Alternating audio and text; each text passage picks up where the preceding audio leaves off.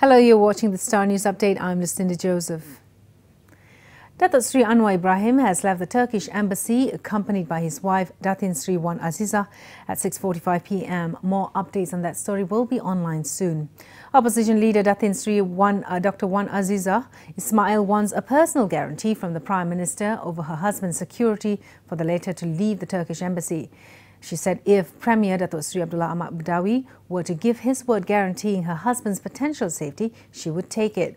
Dr. Wan Azizah also demanded that an independent body be set up to probe the latest allegations of sodomy against Datuk Seri Anwar Ibrahim, as the credibility of the police force had been tainted following former Inspector General of Police assault on him back in 1998. Kalau kita mendapat jaminan, memanglah Saudara Anwar tidak akan lari mana-mana. Ini adalah tanah tumpah darah beliau.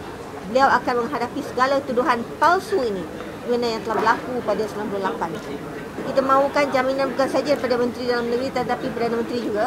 Kalau beri jaminan itu, memang kita akan dapat. Tetapi jaminan ini mestilah bersungguh-sungguh. She told reporters in a press conference in the Parliament lobby Monday.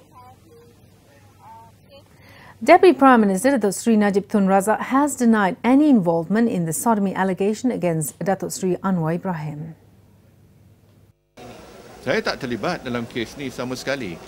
Pegawai yang jumpa dengan pegawai saya, gambar tu diambil 3 bulan yang lalu.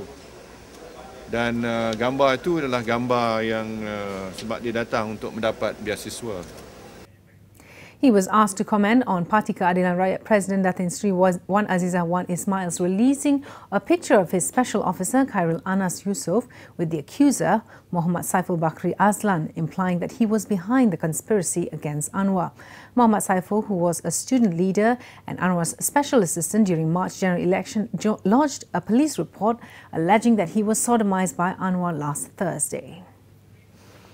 Earlier this morning, Parti Keadilan Rakyat PKR advisor Datuk Seri Anwar Ibrahim has filed a suit against his former aide for allegedly lodging a malicious and false report against him and defaming him. Anwar has named Muhammad Saiful Bakri Azlan as a defendant in his suit filed at Kuala Lumpur High Court Registry at 10:30 a.m. on Monday. Anwar contended that the defendant had acted maliciously and lodged the police report with an ulterior and collateral purpose to harm him and destroy him politically. Speaking to reporters, his lawyer R. Sivarasa, who is also PKR Vice President, said they will be filing a statement of claim for the suit within a week.